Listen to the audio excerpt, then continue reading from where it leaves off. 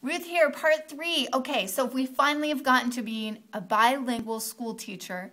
I taught in Redwood City, California, Hoover Elementary. All my chiquititos were hablando español, and I was teaching them reading, writing, math, science, everything in Spanish, and then we had an English time where I was teaching them in English. This was a transitional program to kind of keep them from falling behind in content while they were learning English. Phenomenal program. We were producing bilingual, biliterate kids by 6th grade. Fabulous. So I went from teaching into a clinical position because I wanted to further my education. And that door swung open for me because I was bilingual.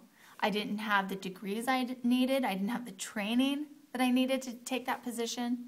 And they basically said to me, listen, we've got this grant from Stanford Lucy Packard Children's Hospital that we really need a bilingual clinician for. We'll train you if you'll go back to school because we need your Spanish skills.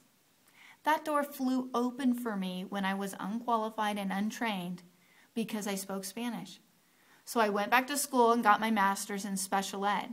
In the process of learning about different disabilities that we have, me personally, I got to diagnose myself. For the first time, I realized I do not have difficulty with visual processing, which is all they ever knew about dyslexia when I was a kid. My struggle is in an auditory sense. I have a very weak connection between sound and symbol.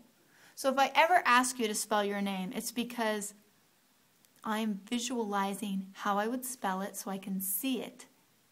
And then I have a greater chance of remembering what your name is.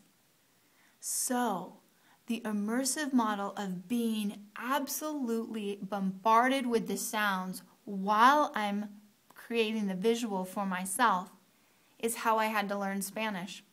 And doors swung open for me.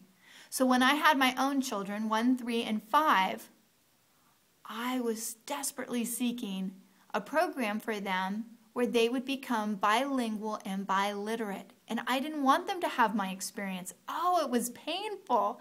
I had to work hard for this. So that's where Sombrero Time came from. I literally put a sombrero on my head, invited a bunch of kids over to teach them Spanish in my garage, did that for a year, and was invited by a principal to design a program for his school.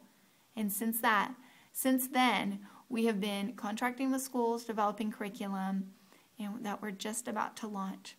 So that's my story. So follow us on Facebook, Sombrero Time, Twitter, and feel free to email me, ruth@sombreroTime.com. Would love to hear from you. Hasta luego.